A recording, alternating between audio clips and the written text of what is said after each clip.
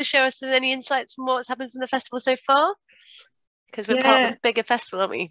Yeah, so the Creative Bravery Festival online finishes today, and then from the 1st to the 12th of November, we'll be on site here in Glasgow and taking some of the creatively brave sparks of inspiration and conversations that have happened across the festival to this site. And really the theme of the festival this year has been get on with it. And it was great to hear, Greta talking about blah, blah, blah. The time for talking is over. But the wonderful thing about Creative Bravery and Get On With It is it calls out to each and every one of us. And that's why we're incredibly excited to be here with GSL, because I think that's exactly at the ethos of what you guys do. It's empowering our young people, and it's opening up a space for you to have a voice. And we would love to hear your voices today, and we would love to share your voices at this experience here in Glasgow. So it gives me great pleasure to be here. I'm incredibly excited and feel very, very honoured to hear from these young people who are going to tell their story. So thanks both Amy and Alice for an amazing invite. Brilliant. Well, on that note, we're going to get it started. So as Helen has said, we are the crew from Global Social Leaders. And today we're coming to you with what we are calling the GSL Youth Hub at the Creative Bravery Festival. And as the theme of this festival is about being creatively brave and about getting on with it, we just wanted to tell you the story of GSL. GSL was co-founded by two incredible people. One is the CEO of Future Foundations, Jonathan Harper, and the other is Katie Granville Chapman, who is the director of the Wellington Leadership and Coaching Institute. And it actually started with a curry and has led to a global movement. So I caught up with them earlier this week to ask them, how did GSL start? Oh, thanks so much, Amy. We love that question.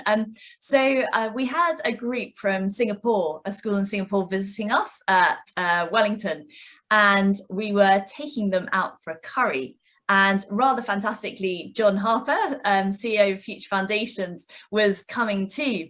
And these teachers said to us, could you possibly run a leadership program for our students over in the UK? And we're like, yes, of course, but could we also invite other young people from around the world?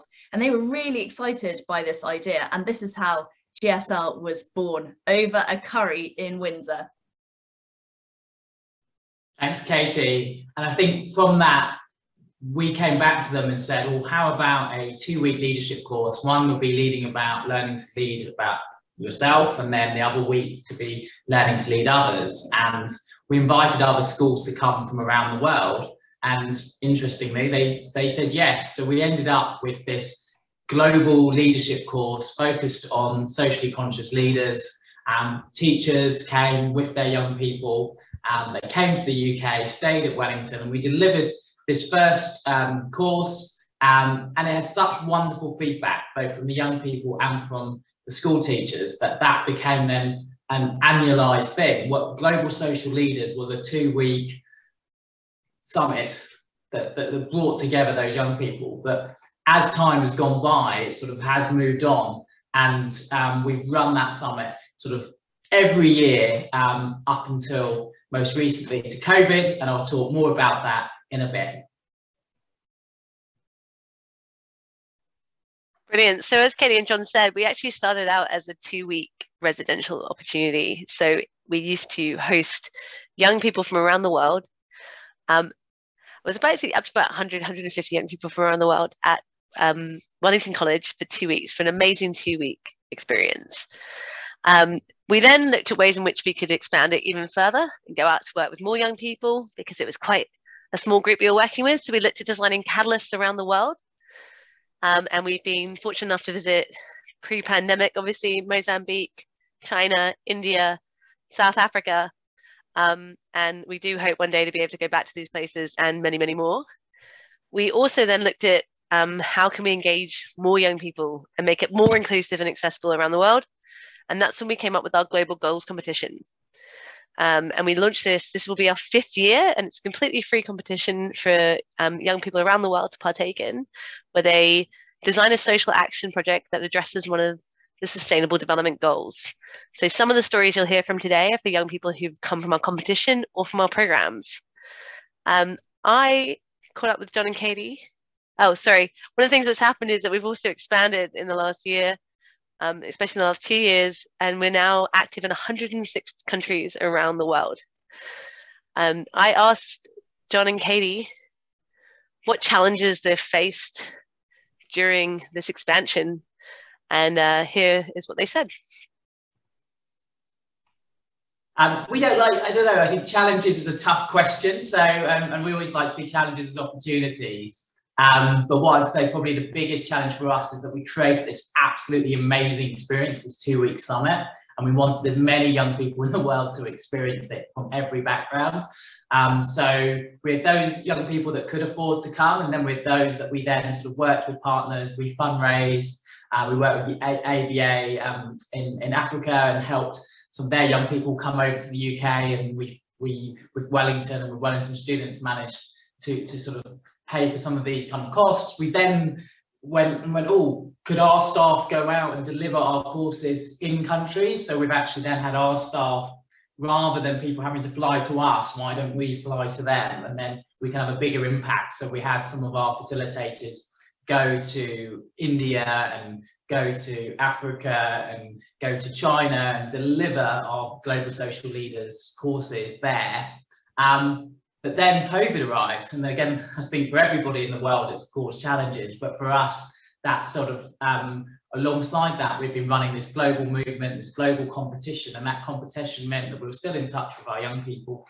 They were doing projects, we were able to continue to support them, but then we started running GSL courses online, and then we're able to reach so many young people from all across the UK, and then with various partners around the world. So we've actually seen that we've been able to make GSL even more inclusive and have a greater impact over the last sort of 2 years through running our programs online. I'll now pass the baton to Katie of what she thinks is the biggest challenge.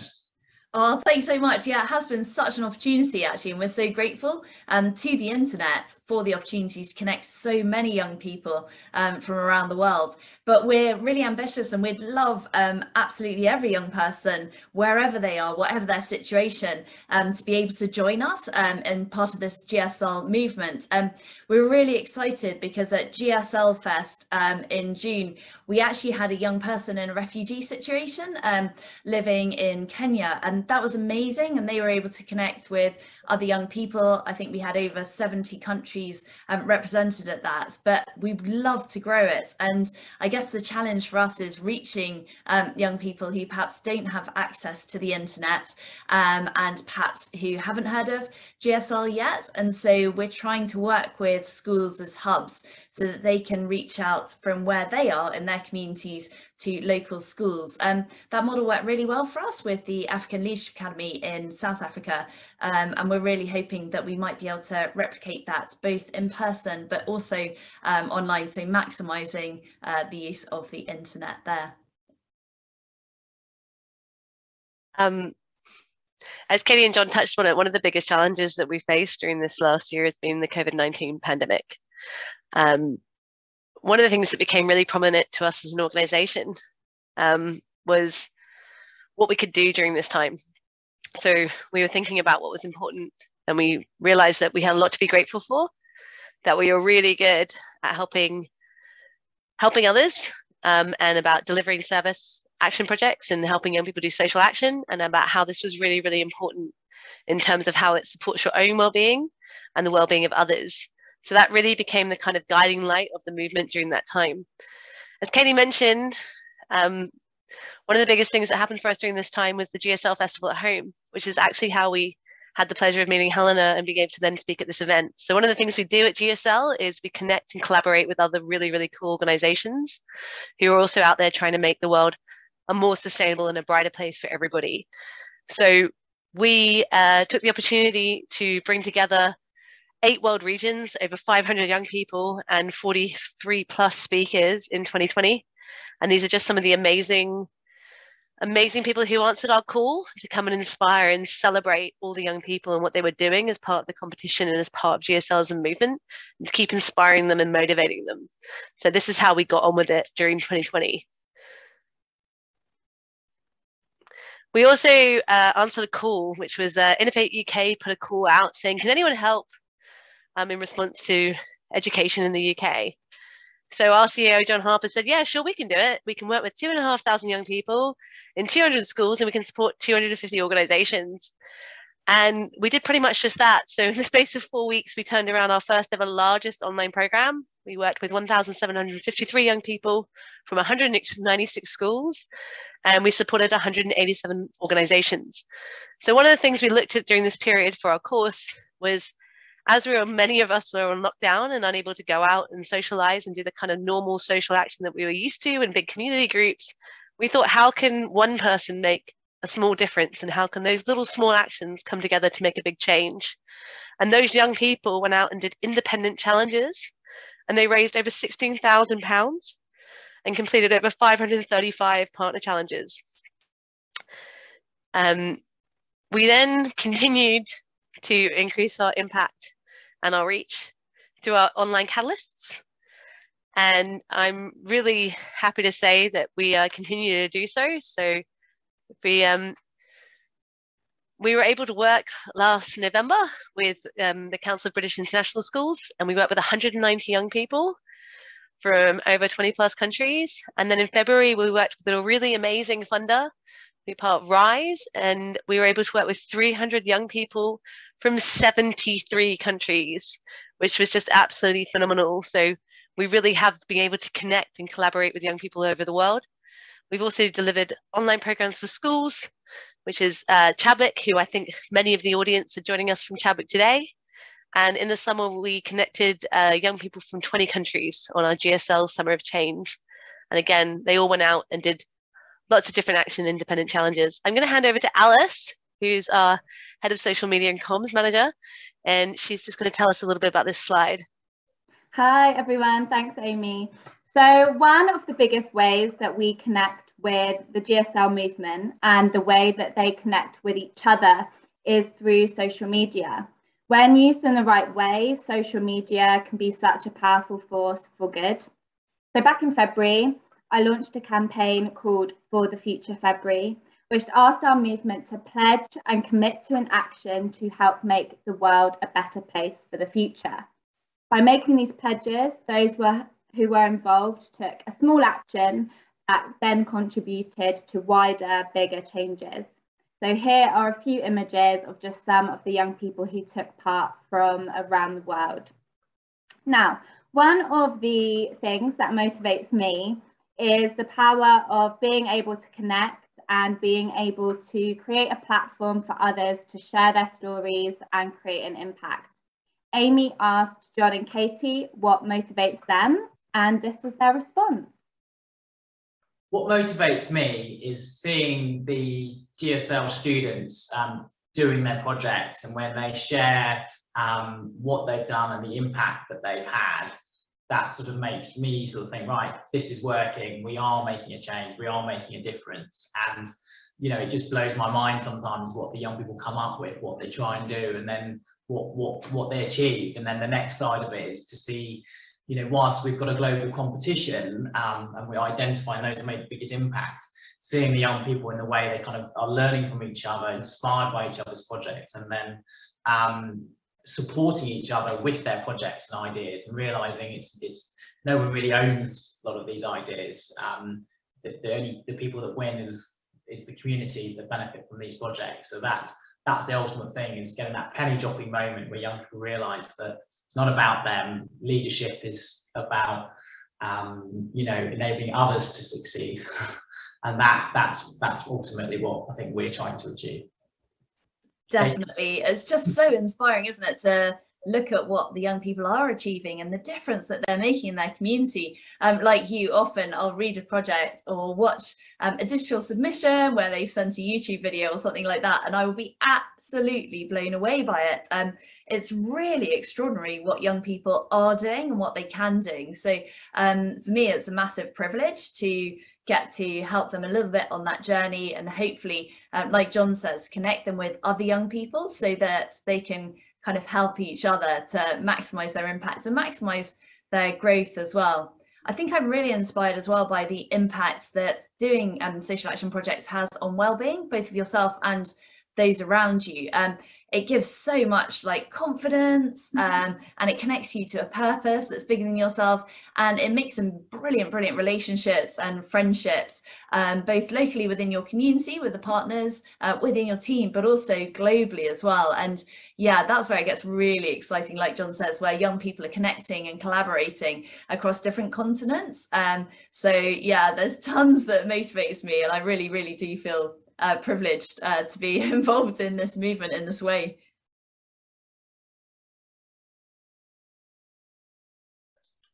So on that note, this is why we're here. We're here today because we want to amplify the voices of the young people that are going out there and taking real action and bringing about real change in their lives and in the lives of people around them. So first of all, we're going to hear from Crispy from Malaysia, followed by Lukasz from the Czech Republic. We're going to take a short break, but you don't need to leave because Jakob, who is going to co-host today with me, Jakob, if you could just turn on your camera so we can see the lovely Jakob, is going to be here through the break time. And Jakob is one of our most important team members as well, along with Alice, and he helps us expand our reach and engage with more young people around the world. At 2 o'clock, we'll be hearing from Cherry from South Korea, Laura from the Dominican Republic, and then Mariana from Armenia, and last but never least, Tanasha from the Philippines. So I'm now going to ask Crispy to come on stage. So Crispy, if you could please put your video on. I can see that you're here, and I'm hoping. And I'm going to teach you all a little saying that we have when we do online GSL on events, which is it's about connection, not perfection. So all of these young people are coming to you from around the world. Wi-Fi isn't always the best thing on every single part of the world. And it's also important to remember that a lot of them, this is not their first language that they'll be delivering in. And I'm telling you now, and Jakob can second this, if I was to deliver in Polish, you wouldn't be very impressed. And I have to say, I'm blown away by every single young person who has said yes to this experience and how brave they're being. So Crispy, I'm now going to hand over to you so you can talk to us about achieving zero hunger through plant-based food. Hello everyone, I am Crispy Neville. I am from Kuninga Vocational College, Sabah, Malaysia. My goal is to help tackle hunger, which is the Sustainable Development Goal number 4, zero hunger. No one in this world should remain hungry. No one should worry about food. Everyone should be able to get the nutrition that their body requires, and this requires us to practice sustainable agriculture. I feel bad sometimes that in Malaysia, serving large proportion of food in every occasion like wedding, meeting and parties and holiday gathering, a lot of this food is not eaten. It ends up becoming food waste when there are too many people out there are starving. This data from Zero Waste Malaysia show that 16,988 tons of food are wasted in Malaysia on daily basis, and this food is enough to feed 12 million people a day. What makes it worse is that there are 900,000 Malaysians who were hungry in the past years, and I believe the number is higher now. Malaysia's food waste on daily basis is more than enough to feed the people who are starving in the country every day. As a Malaysian, I feel guilty sometimes, and I wish that I can do something to eliminate hunger in the country. On every single day, could you imagine that almost 1 billion people are starving? These data were taken from the time before the pandemic. It might have got worse when the pandemic struck. Low-income nations, especially in Africa, suffer the most and the most vulnerable group. Children all over the world are badly affected that millions of them die every year. I suggest vegan diet since it is a climate-friendly way of life. If majority of the world population switch to vegan diet or at least consume less meat, we will be able to make a major impact in creating agricultural system that is more sustainable and provide enough food for everyone. Vegan diet will free more space for crop growth for humans to consume. Most of our land is used to raise livestock. It will allow crop production for direct human consumption without the need to feed livestock, and finally, it will help to lower food price so more people can afford basic food. It is believed that growing crops for direct human consumption will increase available food calorie by up to 70%, and these crops are enough to feed an additional 4 billion people to the current population of 8 billion people. This will help to provide us enough food for the next decades where population will continue to grow. If we practice plant-based diet, then we will have less animals or livestock to raise, which means most of our plant food will be consumed directly by us humans. As for now, around 36% of crops that we grow are used to feed animals that we raise for consumption. If we switch to vegan diet or diet that relies less on meat, it will drive the price of food to its lowest, and this will enable us to create enough food supply that people can afford, especially in countries that are less affluent.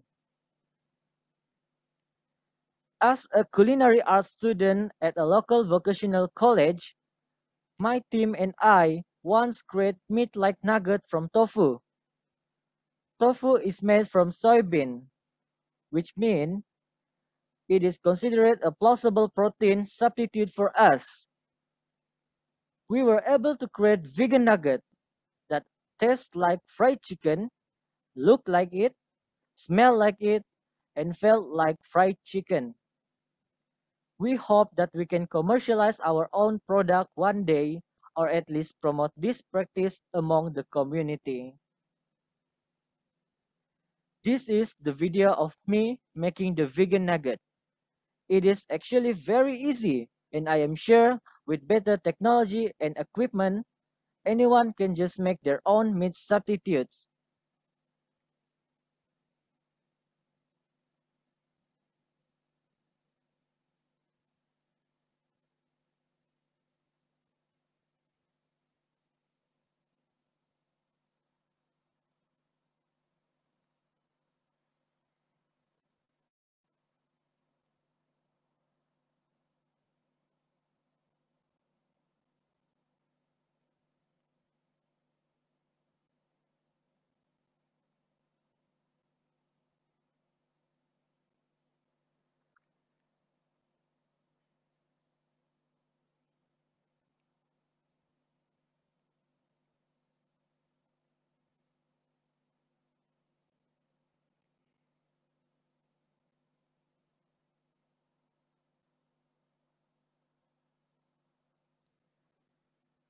We believe this vegan nugget can help to feed low-income families, and anyone can learn to prepare it.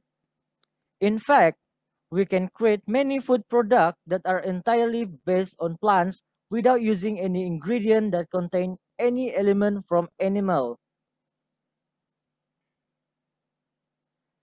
I am not telling you to go fully vegan now, since I know it is a big decision and it might be a challenging process.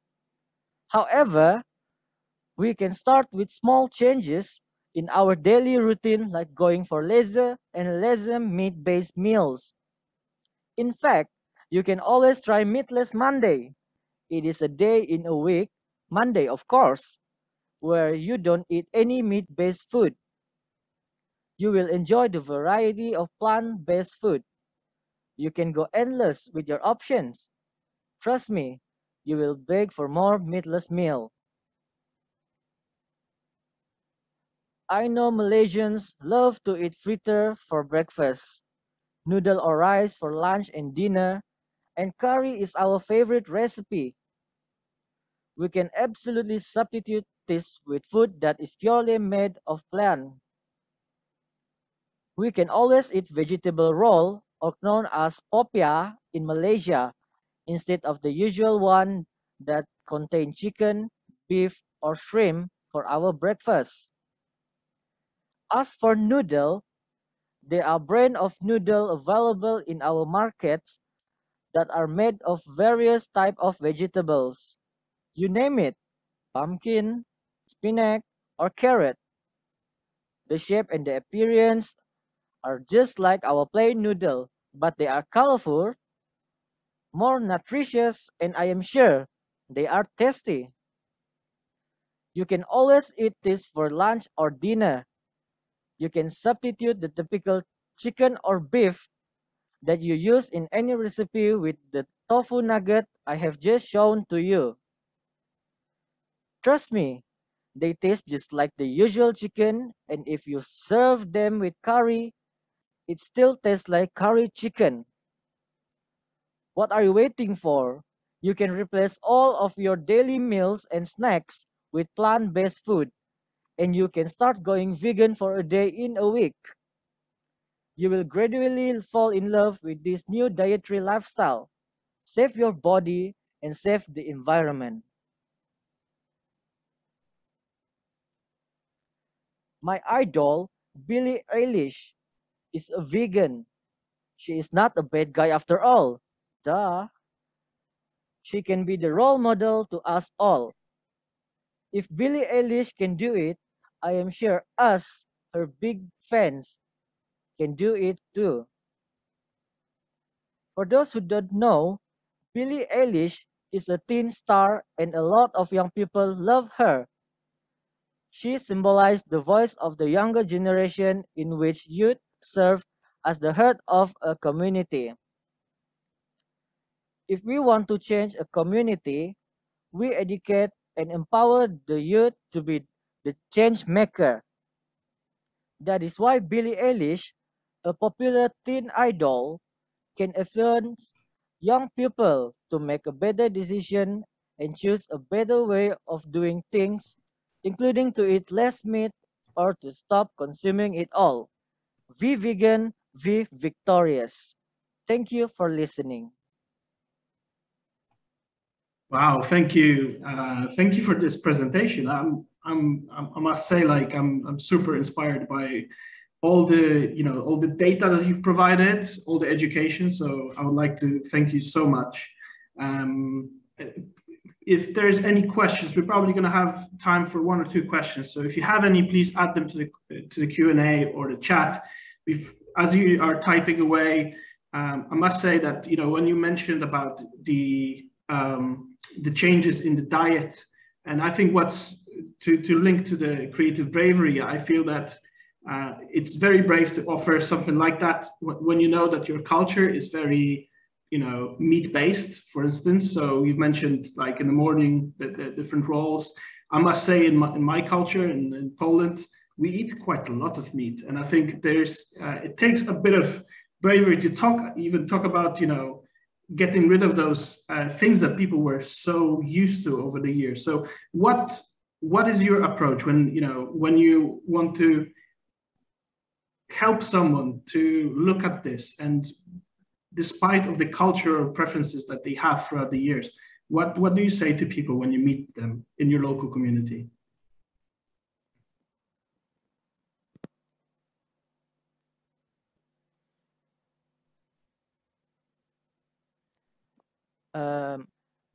I actually will be the role model to my friend and get them to taste the food that I cook with the meatless, just some plant-based food, so they will probably will like it too. As a human, of course, I want them to get to taste the food.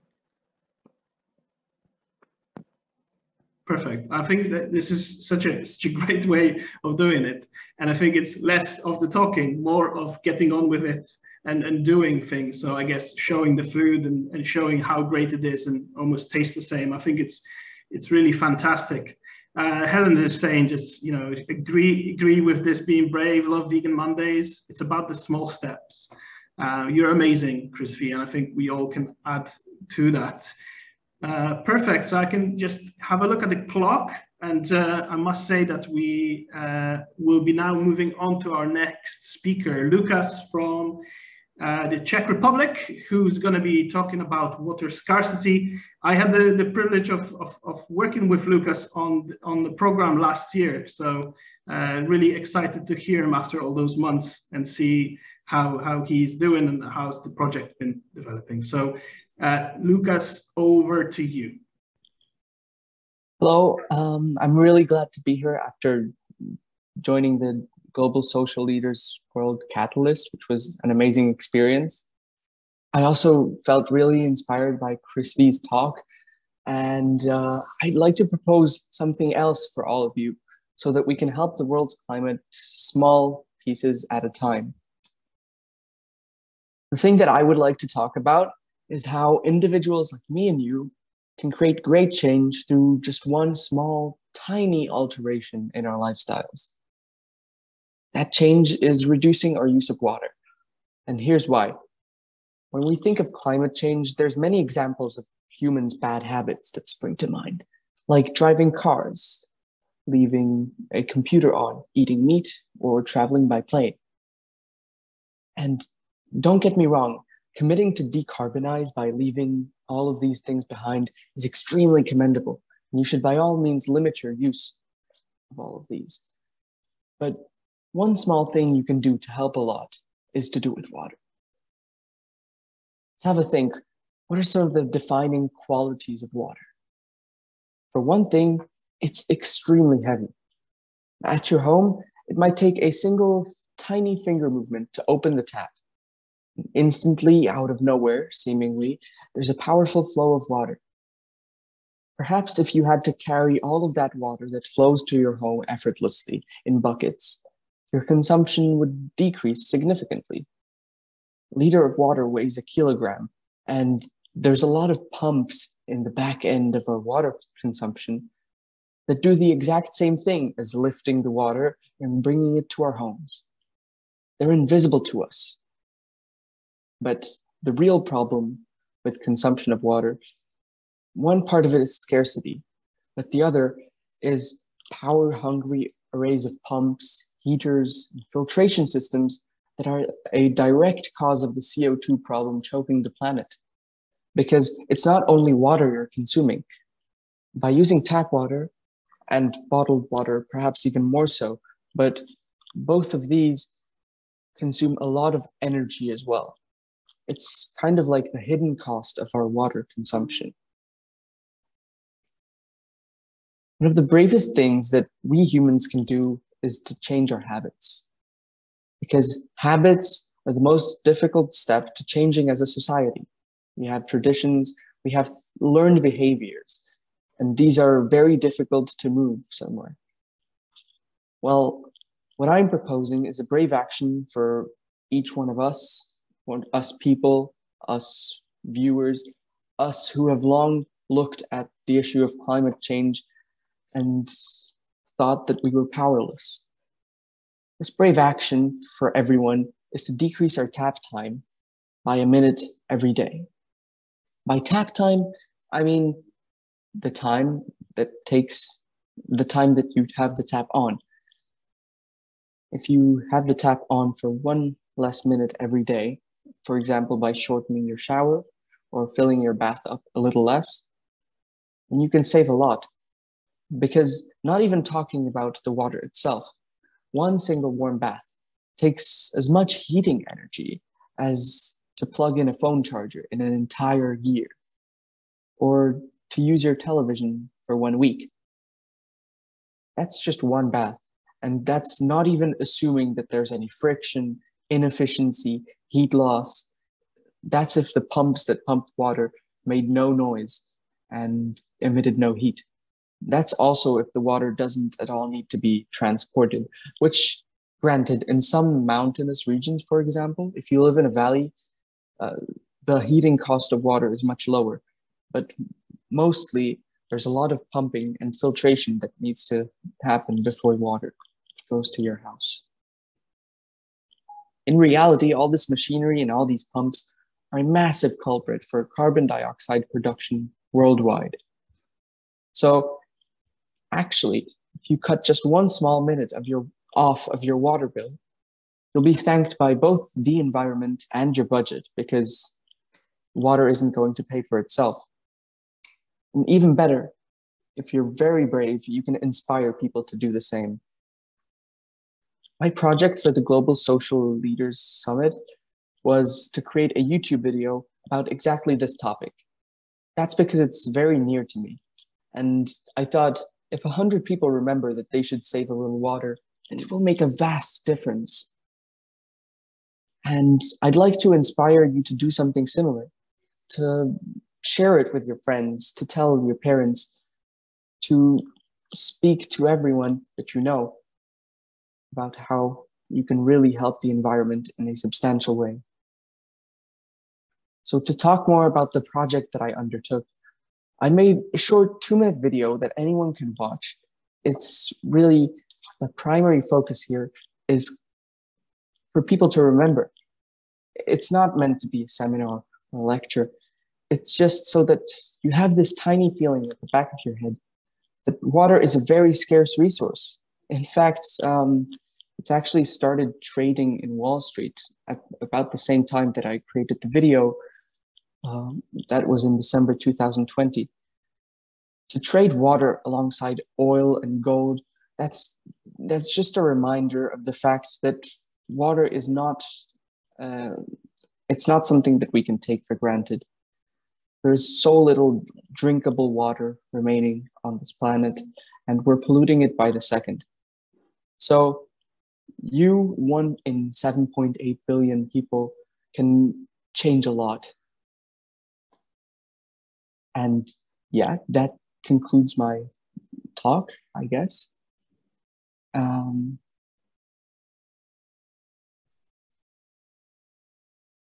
Perfect. Thank you. Thank you, Lucas. I think you can definitely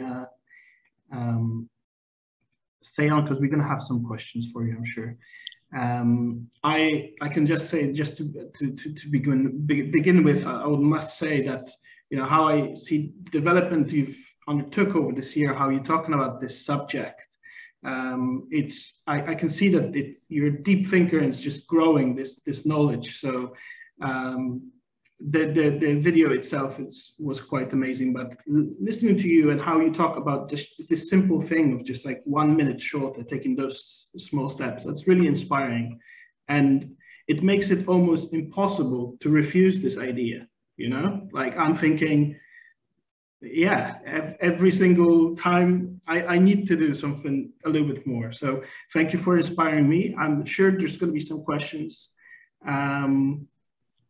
Helena, just a comment. You can change a lot. Lucas, I didn't know water was trading Wall Street. You're an inspiration and a future change maker. And yeah, I would echo that. Like, it's actually shocking news for me that, you know, water is being traded on the stock market. It's what sort of a world did we come to?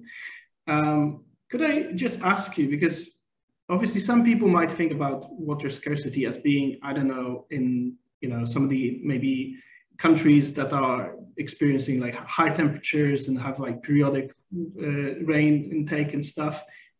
But this affects, obviously, you know, like the rich countries, right, as well. Yeah, so the problem with severe water scarcity is mostly regional. And in some very dry regions of the earth, we have a situation where the water is being dissipated at a rate where it's not replenished fast enough. There is not enough water. Although in some of the more temperate regions, such as Europe and the northern United States, that is mostly not an issue. My talk reveals that one of the bigger, deeper issues that surrounds water, not only where it's scarce, but also where it's plentiful, is the fact that it also needs to be processed before we use it. So every piece of water that we consume, it's usually not ice cold. Mm. We heat our water to upwards of 30 degrees sometimes for the purposes of home use in our bathrooms. And that takes up a lot of energy. So it's really everyone's responsibility to take care of this. Excellent, thank you. We have a question here from Jonathan Harper. Welcome, John, one of the co-founders of the GSL movement. Super inspiring, Lucas. Do you have future plans to develop project further and or raise profile of your video? What's your plans for the future? So right now I'm applying to be a university student, so that's taking up quite a lot of my time, but I still continue to spread this news to more or less everyone I know. And I hope that as I meet new people in the coming year or so, that I will be able to share with them this video and the things I know about water. The concept is not complicated, and it's really just about spreading the word, because collective change can do a lot. Perfect. And we have now shared the link to Lucas's video in the chat. So here we go. We are now sharing it to everyone who's attending this event, and hopefully they each will share it with a few people, and then, you know, it spirals. So so we do hope that everyone will be able to do that and share the word further. And so what are you studying, or what's the kind of direction you're going to after high school? So the topic I'm studying is computer science, but I'm also really interested in data science, and that's basically analyzing lots of trends and human consumption patterns as well, which can help us to understand the issue of climate change and where some of these, what the core of the problem is. So I really like applying number crunching to a variety of concepts, including of course water scarcity, and I hope that someday my work will have a tangible impact on the issue. Absolutely, and we will be keeping an eye on your activities and how far you're going to come, because we are all sure that you're definitely going places, and you're going to be impacting a lot of people in the future. This is your last opportunity for everyone listening to ask any question for Lucas, because before we're going to go into a short break. I just have a comment from Josephine. It looks great so far. I'm sure it's talking about the video. I will definitely watch this after the event. Well done, Lucas. That's from Josephine. And a question from Alice. What did you learn about yourself personally through taking part in Global Social Leaders? Global Social Leaders was, for me, really a training camp in how to exercise my own right to change the world. So I learned about myself that I can really make an effort that's tangible, and that if I share even something as simple as a video with a lot of people, then cumulatively, it's going to be measurable. And really, that's something important about our human existence, is that we don't live alone. We live in the company of others, and we work with everyone around us to create change and to contribute to something meaningful. So I hope that my message will be passed on, and that everyone here will remember that if they tell enough people, anything can happen.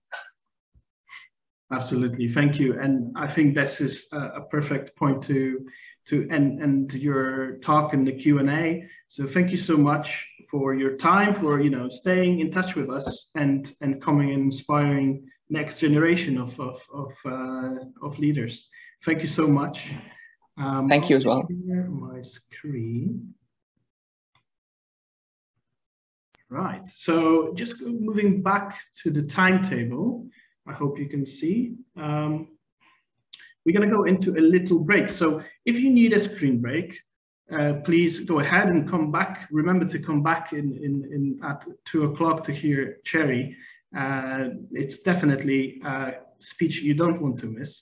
But if you still want to, stay in the room, don't leave the room. We will show you a few of the videos to give you a bit of a flavor of what GSL is all about.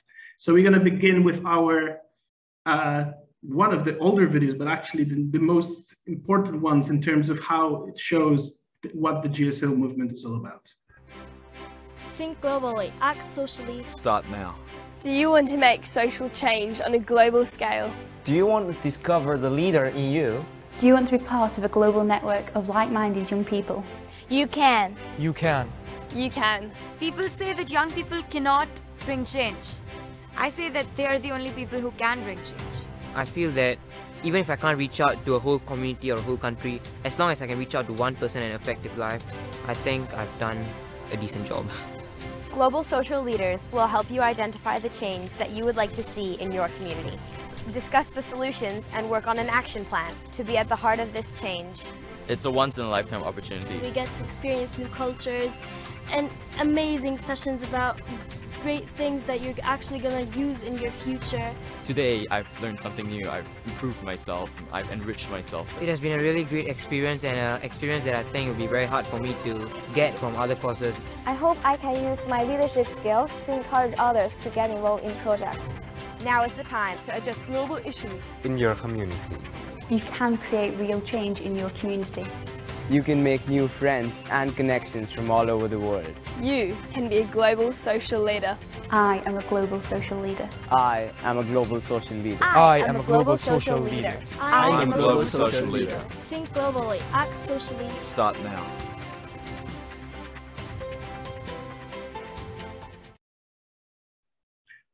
I must say that this one quote just from this golden video, it becomes a quote that we just repeat and repeat so many times, and that comes from one of the participants here. Some people say young people cannot change the world. I say they are the only ones that can. It's just been such an incredible way to summarize what fuels us every day when we come to work at Global Social Leaders. Is we do have that belief in the young people and what they can achieve. And you have already seen the examples today from the two students, and there's going to be more in a moment. So this video talked a lot about the World Summit, and I must say this is it's been for many years the favorite 2 weeks of the year, coming to Wellington College and working with amazing young people from around the world in the beautiful scenery and just having this incredible global blend of ideas, thoughts, cultures coming together. This next video that I'm going to show you is more about our time in COVID times. So obviously we all had to endure the difficulties, but we, I think, came up strong with that Innovate UK program that Amy was talking about in the introduction. So you can see a glimpse of what the students actually managed to achieve. In the 30-day challenge that followed the 3-day Catalyst program. And I want to just listen closely to the music that is played in this video, and I'll tell you a little bit more about that later.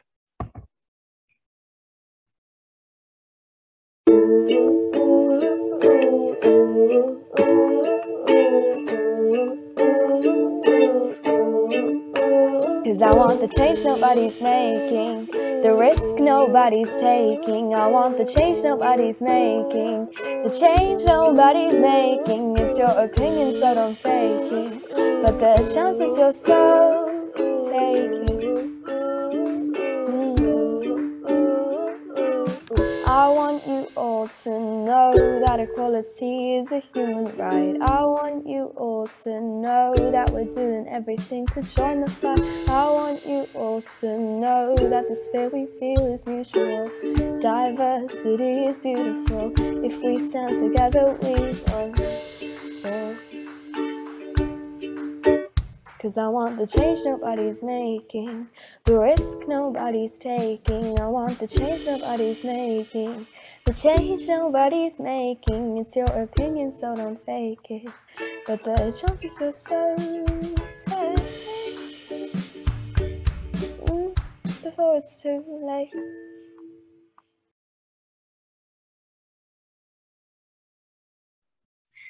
Right. I've mentioned that I wanted you to pay attention to the music in this video. So that's because this was actually one of the projects. So Tamara, who took part in this program, she decided to record this beautiful piece of music that she performed live on our GSL festival as well. So it's really quite incredible what the young people come up with, you know, from sounds and music to creating incredible local initiatives, or sometimes doing something completely online. So you can see the stats in this, how many different projects, how many different organizations. Because what we also think, it's not always about you coming up with all the ideas. It's also about finding something that you feel passionate about, finding someone who's already doing, and then powering them to make an even better impact. So the final video in this little break is about our GSL Global Goals competition. So sit back and enjoy.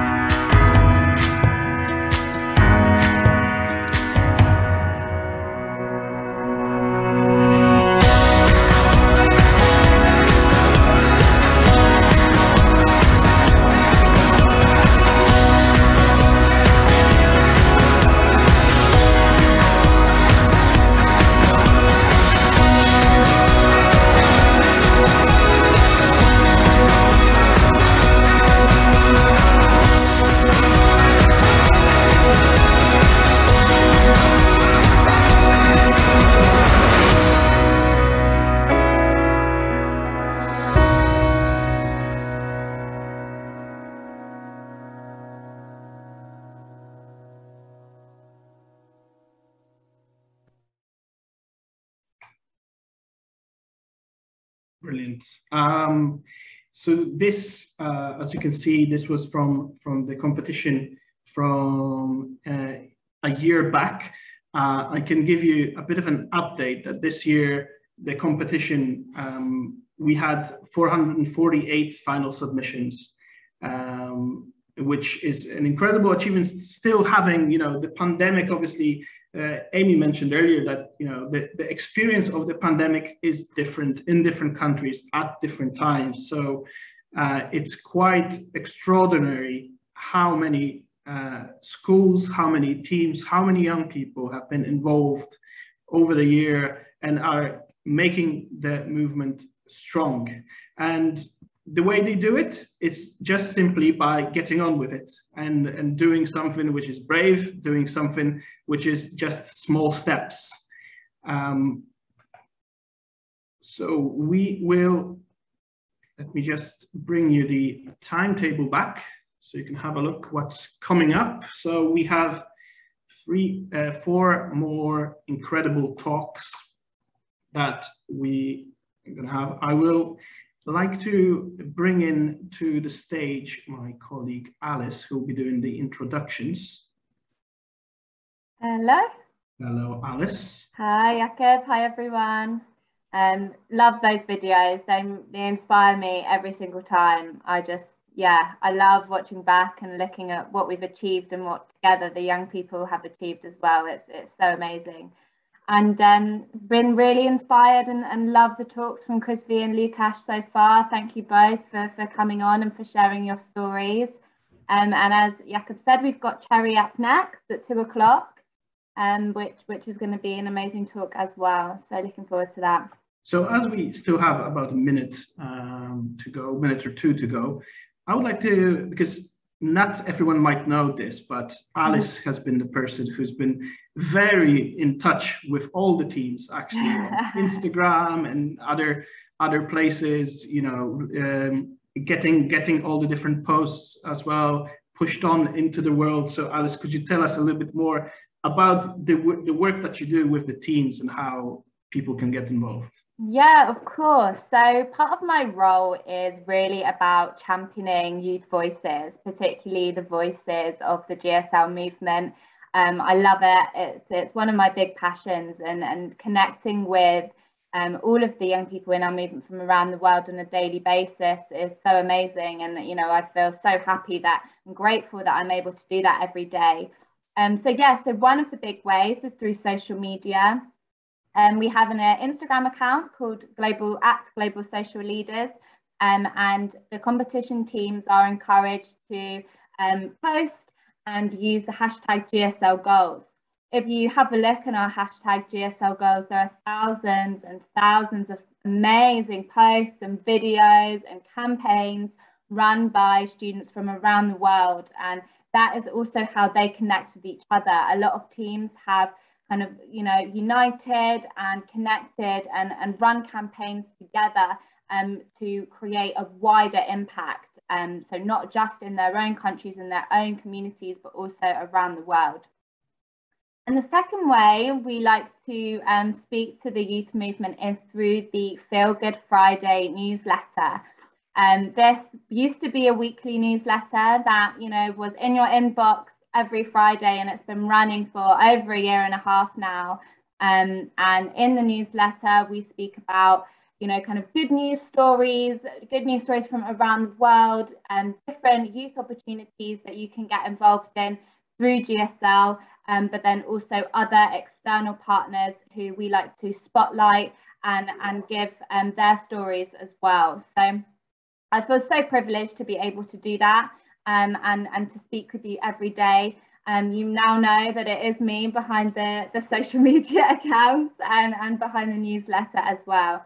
But it is time. I can see it is 2 o'clock. So I am going to welcome Cherry onto the stage. Hi, Cherry. Hi, Ali. How are you doing today? I'm doing well, thank you. Amazing, good. So everyone, I am really, really happy to introduce Cherry, who is dialing in all the way from South Korea. So Cherry has been making waves in her community addressing climate change. She won the Global Girls competition back in 2020 and has been heavily involved in GSL ever since, speaking at the festival and on some of our programs. So today, Cherry will be telling her story about what's led her to today, and also speaking about her organisation Greener is Cleaner, which is the project that she started through GSL. So Cherry, I'll invite you to share your screen and away you go. The stage is yours. All right, thank you so much for the introduction, Alice. And yes, I'll be speaking about the importance of youth activism and how youth lead by example, empowering other youth for the future. So a little bit about me is that I'm currently a 15-year-old youth activist for the climate, and I work as the founder and leader of this initiative called Greener is Cleaner, a volunteer of Greenpeace Korea, and as the chairperson of the National Environmental Education Youth Steering Committee, I work with the Ministry of Environment as well. So today I'll be speaking a lot about youth activism and how I was motivated to take my journey, and lastly, like some of the parts of my vision of the future of the Earth. So beginning with youth activism, I believe that the main definition or the purpose is the organization of young people that is made to create a change in the community or the system that is inside the community. And the key point in youth activism would be that young people who are the future are leading change for the future. And when you think that activism in the past was usually led by people who had expertise or specific knowledge in that area, now a lot of youth activism movements or groups promote diversity, equity, and inclusion. So it allows youth to be in the spotlight, be in the front line of the fight against climate change and other environmental issues to voice themselves and create a change. But you may ask, why should youth take action when there are the previous generations who actually created these environmental issues and not just leave it to them? And I believe there are 3 reasons why youth activism is important and is crucial at the current stage. And the first one will be ideas. What I mean by ideas is that youth have ideas that transcend those of the other generations, the past ones. This is because we are living in the millennium and Gen Z century where we can create innovative ideas and think of the future path that we'll be living in. A good example is the founder and CEO of the Ocean Cleanup, which deals with plastic pollution and other waste in the GPGP, and Boyan Slat was only 18 years old when he founded this initiative. The second reason why youth activism is important is that we have the voice. A profound example or figure is Greta Thunberg, the founder of Fridays for Future, who started youth activism when she was only 16 years old to create a change. And this is because she and other youth are the stakeholders of the future environment, and we know best about what we need and what we want for the future environment. Last but not least, a lot of adults and a lot of international organizations are gradually starting to accept youth voices into the decision-making table, and they're supporting youth activism and voicing out. A good example would be the campaigns held by the United Nations, by the UN Youth Envoy, and the Secretary General. Several methods of youth activism could be lobbying, like your litigations, where you get to edit and discuss policies that need some revision or some changes in the systematic nature of the policy, or actually meeting the politicians to discuss your ideas and your vision about how things in the policy making or the decision making should go. Raising awareness is also a key in youth activism because it is a method of changing others' mindset and also involving them to join your movement. And lastly, policy proposal is also a method that works pretty well. And this could be done offline, online, through like governmental websites and etc. And I believe that all of these methods all combine through the motivation or purpose of attaining the UN SDGs, which are a set of 17 goals that stand by the 3 pillars of economic, social, and environmental. And these goals are kind of like the guide to youth activism and how we can create a change in the society, the goals that we have till 2030. Next, I'll be speaking about my journey specifically, like making it a subjective view and how I started taking action. When I was 12 years old, I was diagnosed with an eating disorder called anorexia nervosa. And while I was in the hospital and just locked at home for a month and a half, I was exposed to many documentaries, most of them being about climate change. And during that period of time, I decided to take action for my local community so that I can divert my focus, first of all, and second of all, do good for myself and therefore others. And that is why I came across Greenpeace Korea, a local organization that has headquarters internationally, to create a change in the local environment. And from that, I was a volunteer, initiating campaigns and starting educating others from my research. Next year, I got to participate in various model conferences, Model United Nations, climate strikes held in my country, and competitions. One of them included called the Global Goals competition held by the Global Social Leaders, where we actually won the competition through the initiative Greener is Cleaner.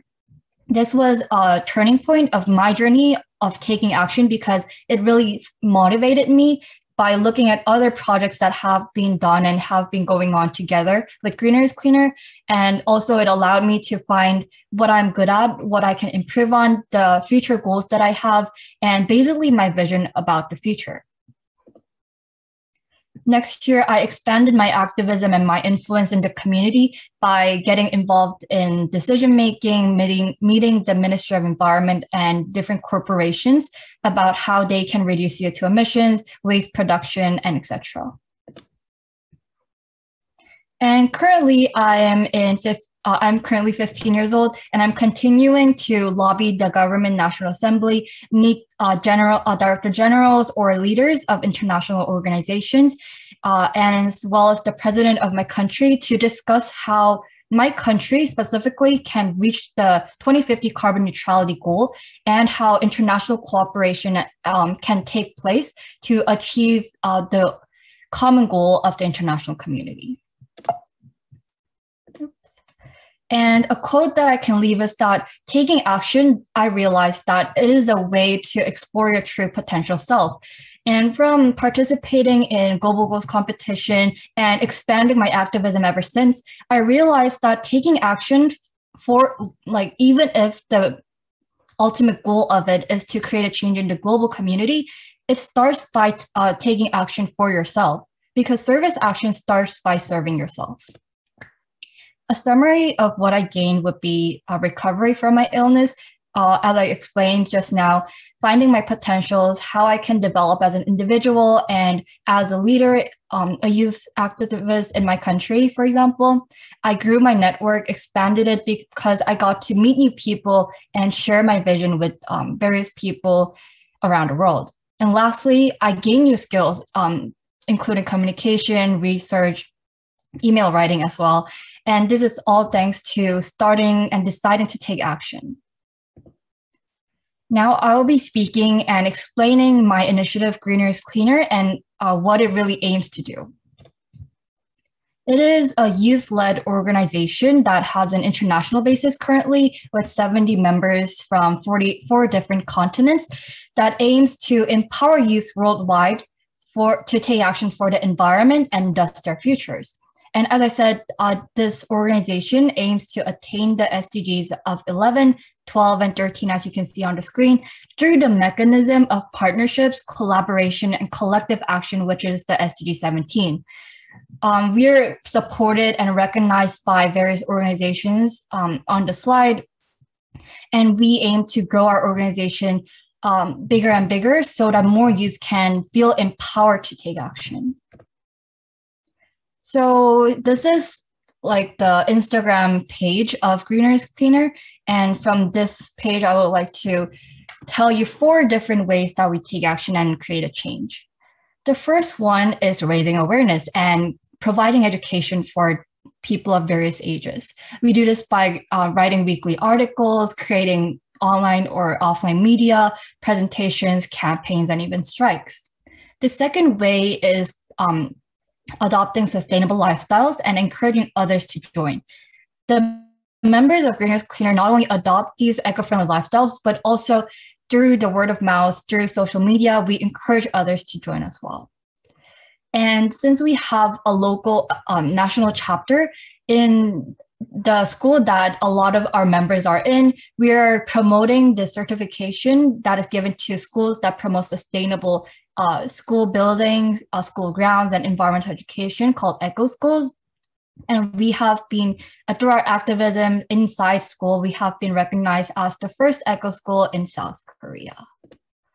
Lastly, we voiced ourselves through competitions, policy proposals, and conferences where the audience is big so that they could be involved, they could be awakened and start taking action themselves as well. A big key or a value that Greener is Cleaner has is solidarity, a sense of belonging, acting together.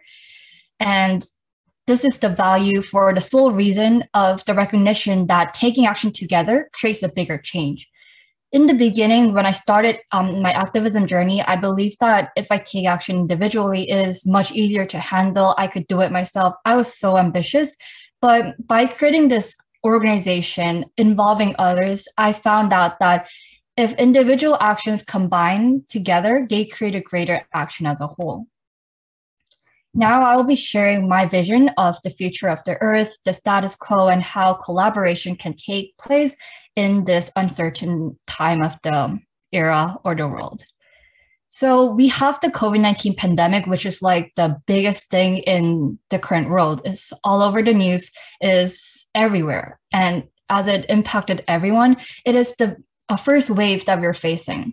This photo really represents my mind right now, because I believe that COVID-19 is not just the only wave that is submerging our community, the international community. There's so many waves, so many long-term events that are upcoming that we should not divert the focus and attention to the only issue that is right in front of us, like COVID-19, but rather think and look ahead with keen minds.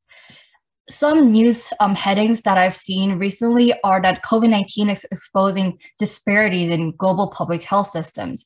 COVID-19 has changed the face of the natural world. But if you really think about it, climate change has been happening for so long. It is exposing the disparities in the international community as well as even locally because of disparities in income, infrastructure, etc. And climate change itself is the biggest phenomena that changes the face of nature itself. So moving forward, I would like to propose this framework, this methods of monitoring, action, and partnerships. By monitoring, I mean that there are really a lot of policies that have been created or reviewed already. However, monitoring the progress of the implementation, making sure that they're being done correctly, and finding and analyzing ways in which the policies can improve is crucial to move forward and mitigate and adapt to the different circumstances that the world may face. Next is action, and by action, I mean research and development, so that more people can get empowered and have the abilities to push individual action to social, then global actions. Last is partnerships, and partnership as the means of collective action. It allows you to involve various stakeholders, invite youth especially to decision making so that they could be in charge of their own futures. And now this is like the timeline or the steps of being a change maker that I learned from Future Foundations and global social leaders. And the first step is taking responsibility. Responsibility is a big concept, I know, but the pure focus would be that whatever action you take and whatever effect or aftermath that it creates, you are the change maker, and thus you should take responsibility. Number 2, 3, and 4 really work together, because by pursuing your passion, contributing your talents, it creates a balance of what you're good at, what you're passionate about, like what burns your heart. And therefore, with that really optimal balance, you get to enjoy the journey because you're doing something that is really meaningful for yourself as well as those around you. Lastly, be authentic. This means staying true to the goal that you started from and sticking with it so that your plan and your vision is sustainable. It's not just like a one-time thing. And before I end my presentation, I would like to throw this question of what can you do today to start your changemaker journey? You start today, start small, grow, involve others, and create bigger changes, as I said. Hop on the changemaker journey with me. Thank you. Wow, this has been really, really wonderful. Thank you so much, Cherry, for yet another amazing speech and a very inspiring one. I am very conscious of the time, so I just want to pass on also a huge well done from Helena. I love your breaking it down to small steps. Thanks, Cherry. These are the ways to get on with it. And before we move to our next speaker, I want to pass on one of the questions we got from Paul for you, Cherry, to answer. I'm interested in the role of adults. I wonder if Cherry has examples of how adults can be allies or enemies within her mission. What adults should do? It's a big question, so maybe just some examples would be useful. That is a great question. Thank you, Paul, for the question. And my answer would be, first of all, about adults being allies. A good example would be listening to youth in meetings, in like the roundtable meetings, or even through policy proposals, because these days policy proposals by youth are actually being effective. In my country, we have a youth steering committee for environmental education that I'm part of. By joining this committee, I was able to create policies that the Ministry of Environment has to implement about expanding youth environmental activism as well as education in the local community and national schools. So by listening to what youth has to say about what the future environment needs would be a good example of how adults could be allies.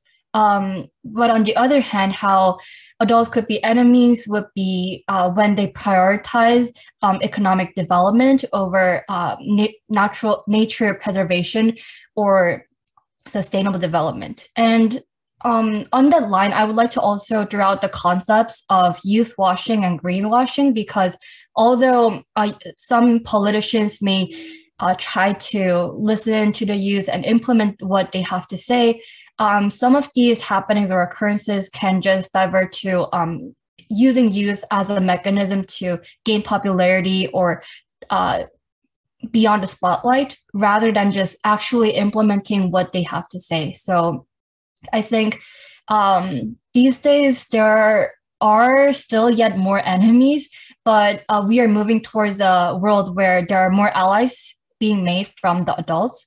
So I hope that answers your question. I think so. Paul says, thank you. We have been speaking a lot about listening as part of the festival. It feels important.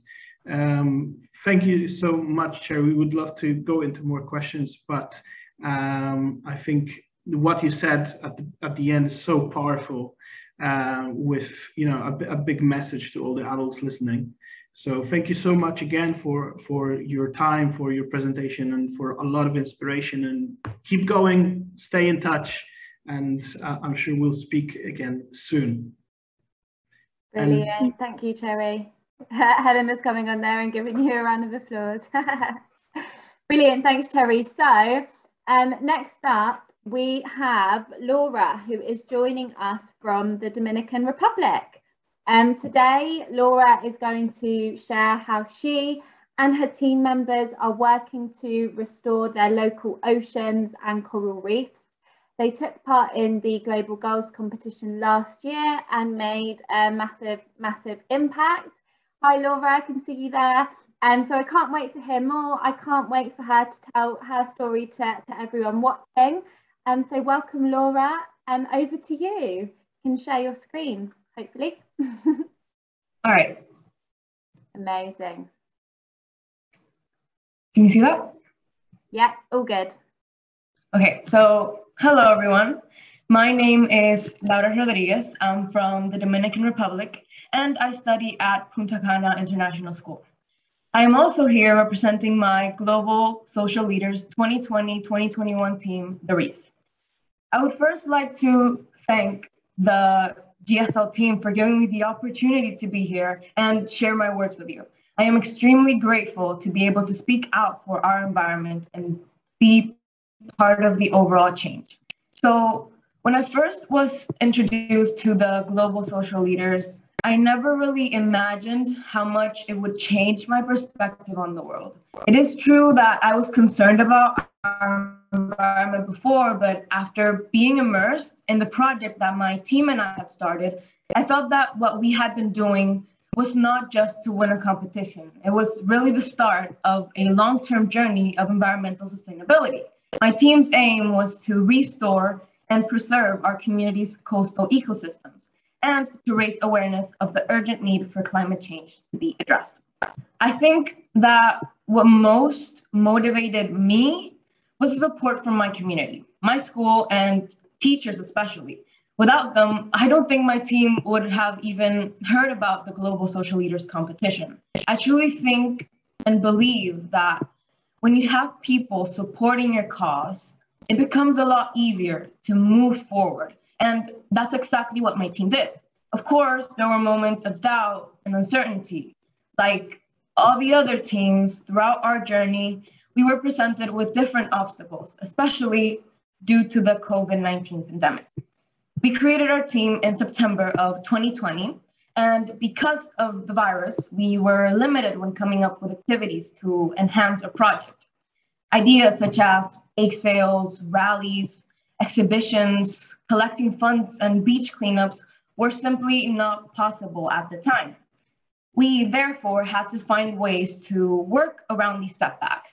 The situation led us to come up with other ideas like virtual meetings to educate students at our school, and it also encouraged us to create a social media platform, since only by April of the following year were we able to hang up posters in the school premises. On the other hand, our group faced many other challenges, such as time restrictions due to our members' busy schedules, as well as having to conduct new activities that we had never done before.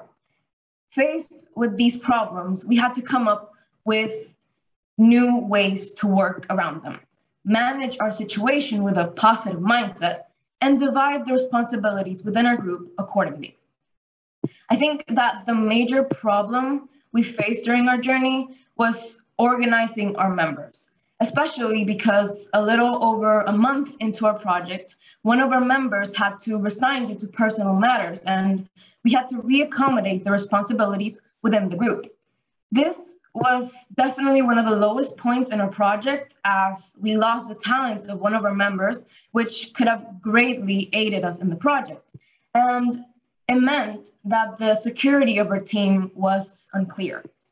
We all felt highly unmotivated, making it difficult for our team to collaborate. And at this point, so early into our project, we each debated individually whether to stay in the team or to step down. We knew that every member had to be devoted to the cause and to the work it would take to organize and carry out ideas, which wasn't going to be easy. This is where our peers came in. Our classmates had a huge part in making us realize that we were and still are capable of making a difference. So we came together and decided that for us to be able to dedicate ourselves, we had to motivate each other. We handed out responsibilities, restructured our roles, and reached a compromise when it came to the schedule that we had to follow. For example, when a team member was struggling or was too busy to fulfill their role entirely, other members stepped in to help. This level of teamwork and companionship was what really pulled us forward during this tough time.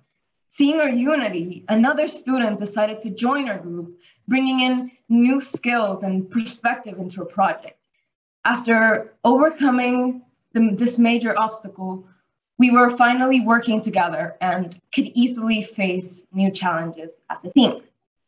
But let me not forget what it is that drove my team and I to this cause in the first place. I'd like to take a moment to talk about the significance of the ocean, not only to my community, but to the wider subject of climate change globally. The ocean, especially in tropical regions such as the one I live in, plays a huge role in mitigating climate change by absorbing heat and carbon. It also bears the weight of climate change as evidenced by changes in temperature, currents, and rises in sea level. Coral reefs have been my team's main focus from the beginning. The moment that my teammates and I agreed upon working on goal number 14, which is life below water, we knew that we wanted to work with corals and taking into consideration their importance in our area. And the more we researched how they were being affected by climate change, the more we were convinced, and we knew that we wanted to come up and needed to come up with a solution for the deterioration of corals. Without coral reefs, 25% of marine life would lose their habitat.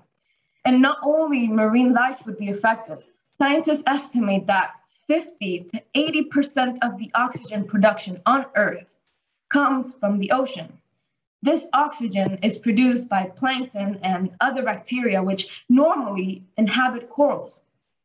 It is also important to remember that changes in ocean temperature from global warming will have serious effects on typical climate patterns. If oceans continue to rise in temperature, it would create a more volatile environment for more and stronger tropical storms to form, something which is of great concern to my country. An increase in ocean heat will also affect currents and sea levels, harming our coastal regions. So what I'm saying is that to keep a safe and healthy atmosphere, we must not forget to take care of our oceans. Now, learning all this information motivated my team and I to begin our journey.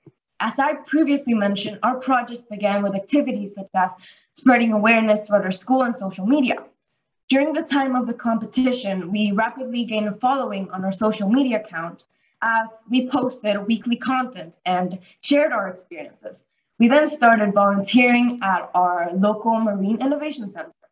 There, we not only expanded our knowledge about coral reefs, but we got to truly understand the challenges that some of our most important marine species have to face so that they can correctly grow and develop. We also got the opportunity to volunteer at the facility.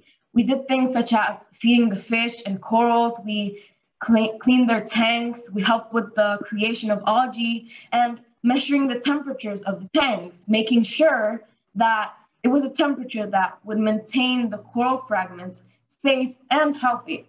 It was honestly a wonderful experience that wouldn't have been possible without the support from our community. Nevertheless, all these things we did seemed insignificant to me at first. I thought to myself, how are we ever going to make a difference in the world when we can't do much besides spreading awareness? But after a few months, I realized that it was the first step, and a huge one at that, and one of the most important steps in any kind of activism.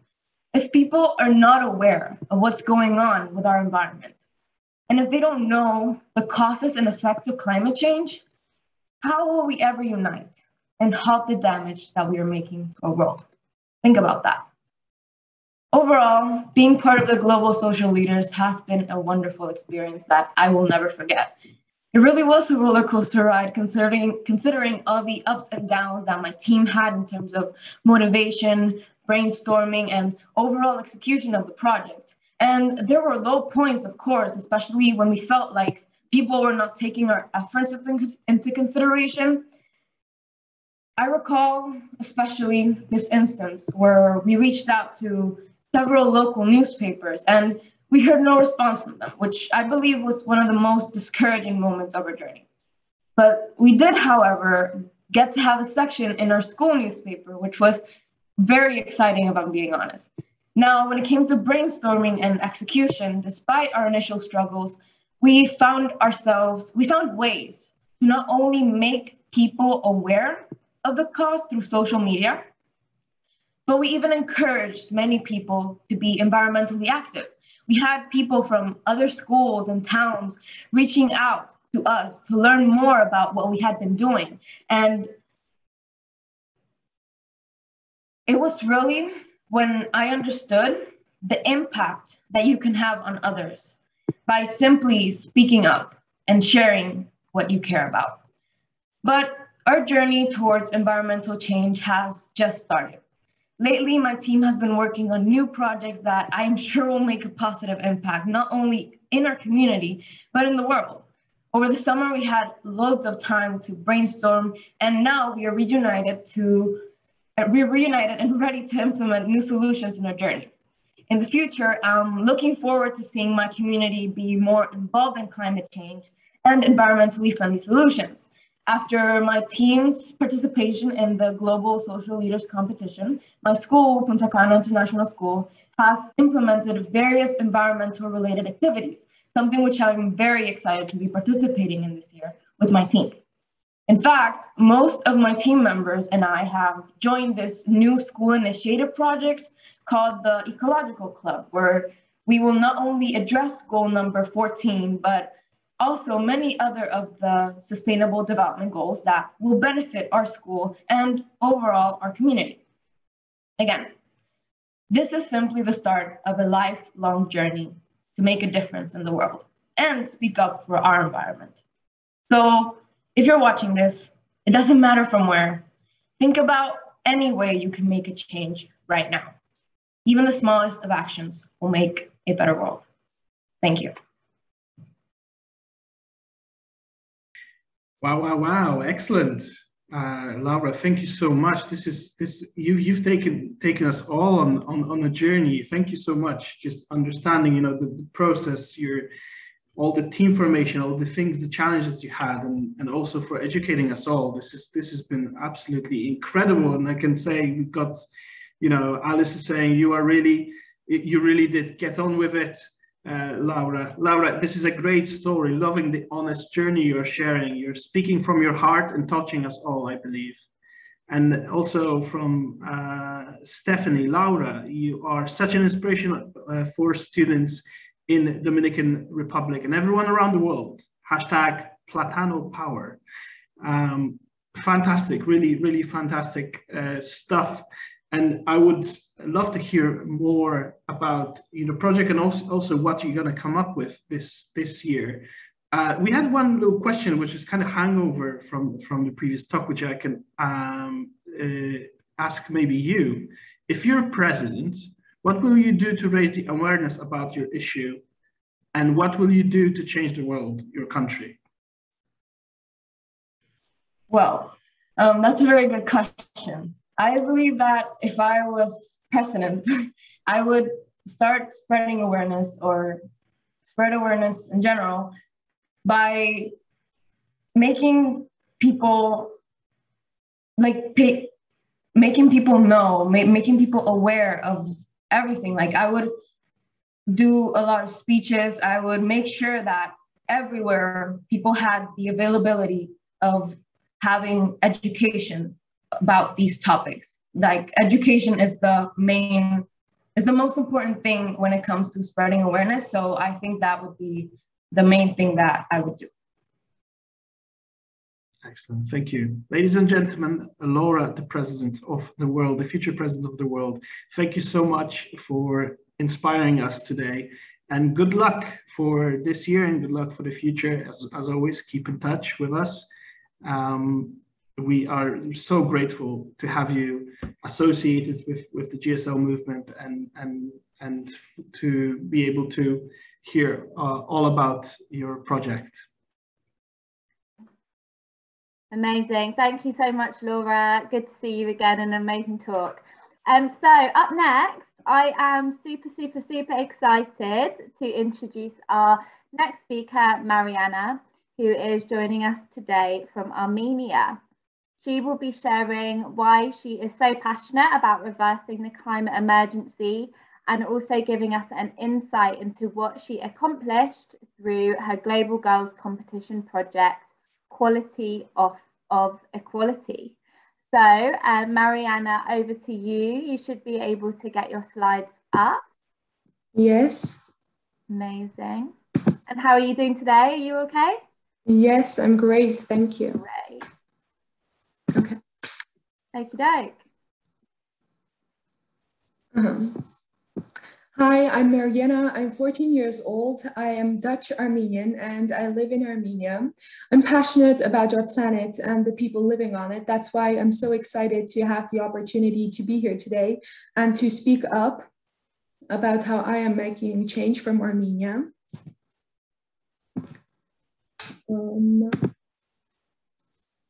Okay, I'd like to start off with this quote from Robert Swan that says, "The greatest threat to our planet is the belief that someone else will save it." Robert Swan is an environmental activist, he's an author, and he's the first person in history to walk to both the North and South Poles.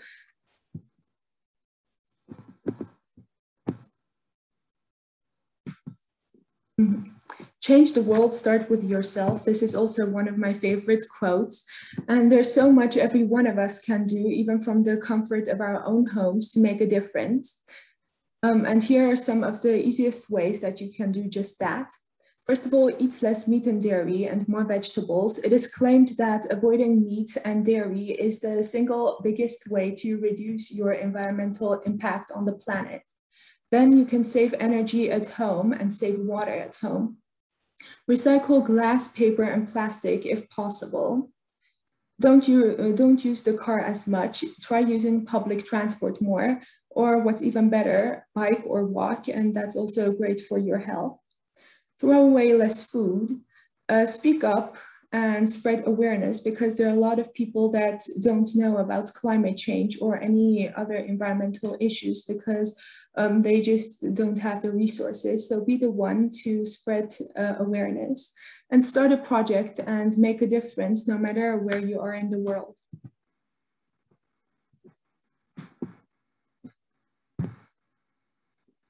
Armenia. Because I live in Armenia, I'd like to talk about Armenia for a little bit. Armenia is one of the world's oldest centers of civilization, so it has a very ancient and interesting history. The capital of Armenia is Yerevan, where I live now. The official language is Armenian. Armenia's neighbors are Turkey, Georgia, Azerbaijan, and Iran. Armenia is a very mountainous country. There are a lot of mountains, and it's a very beautiful place with beautiful nature. Armenia is a very small country, so that's why it's very important for us to be together and to make a change for our country. Armenia is still a developing country, and it has some unresolved conflicts and a high level of poverty. That's why there's less attention given to environmental issues such as climate change. But in the last year, there are more recycling bins being installed around town in Yerevan especially, and solar panels are gaining popularity because the summers are very warm and there's a lot of sun. So that's great. Of course, there's a lot more to be done, but this is a start, and there's growing recognition of environmental issues and the need to act. Global social leaders and quality of equality. I'd like to share my journey with you for a little bit. How did I hear about global social leaders? I heard about GSL actually from an email from school. Last year, our school was taking part in the GSL competition. I'm always very excited to receive emails. So I was the first one to sign up. I called a few classmates, and together we decided to take part in the competition. And we named our team Quality of Equality because we believe that equality is key in everything. One of the quotes that really inspired me to get on with it and to really take part in the competition was the following from Emma Watson: "If not me, who? If not now, when?" Our first project was visiting an orphanage. This was the project for our GSL competition. Our goal was to bring educational materials to the orphanage and to the children, and then spend time with them. For the money we needed for the educational materials, we held a baking fundraiser in our school. And then we bought educational materials for the children because we had already gotten in touch with the orphanage and we knew how many children there were and of what age group. We went to the orphanage and it was a really fun and eye-opening experience for us and hopefully for the children too. Not the only, but I think the biggest challenge that we faced was COVID-19, the pandemic, because last year our schools were mostly closed and it was also difficult to get in touch with the orphanage because they were also closed for the most time. But we got through it and we managed to get there and do our project. The biggest thing that we learned from this experience is that helping one person maybe won't change the world, but it could change the world for that one person. And we really hope that we had an impact on the lives of these children. This summer, we did a survey in Yerevan, Armenia, to understand what people think is the most important environmental issue right now. And a lot of people answered that littering and waste management is one of the biggest issues. So that's why we're so excited for this year, because in the upcoming few months, we are going to collaborate with some environmental organizations in Armenia, and we are going to install some recycling bins around town and spread awareness about sorting and recycling waste. As well as we are very excited for this year because of all the projects we are planning to do concerning the environment. What motivates me personally? I stay motivated because I love to lead and to be creative, and I have a lot of ideas that I want to turn into reality. And I care a lot about our planet, and I know that there's a lot to be done. So I want to grab every opportunity that gives me a chance to motivate other people and to make a change myself. As you saw in my presentation, I get inspired by some quotes. So I want to talk about this quote from Will Smith that I really relate to. It says, "I want the world to be better because I was here, and I hope that more people see it like this." Become a part of the solution. Let's start doing our part for the planet because we can't just take from it. Now it's time to start giving back. Caring about our environment should become something that we do every day without even thinking about it. It should become a part of our lifestyle. And don't wait until it's time, because when you think it's time, it might just be too late. So be the change that you want to see in the world. Thank you. Thank you very much, Mariana. This is again another fantastic presentation. And, you know, on top of all the great things you were talking about, the small steps that we can do and providing just the most incredible one-line quotes that inspire us for action. I must say that I feel really now also inspired to go and visit your wonderful country. It looks so beautiful in the pictures. I would love to go on those mountains and, you know, see the castle and all those, the lovely architecture. And I'm sure sample some of the amazing food in Armenia as well. So thank you for sharing that part of your culture and of your community. If there's any questions for Mariana, please type them quick. And from Helena here, Mariana, I love that quote. That's the very essence of get on with it. And I think one of the you know, not only, it's pretty much all of the quotes that you've put together. It's it makes it so memorable. So you've mentioned that you've done the surveys and you're obviously planning for this year. So what would you say going to be your highlights for this year? And after you answer that, you can also answer Cherry's question, which is, which environmental issue goal would you like to take action for the most in your country? So it kind of tackles two of those questions.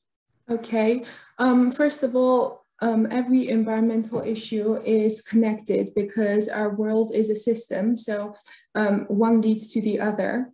And this year we are planning to do a lot, and we hope that the COVID situation won't get worse and that we can do all that we plan for.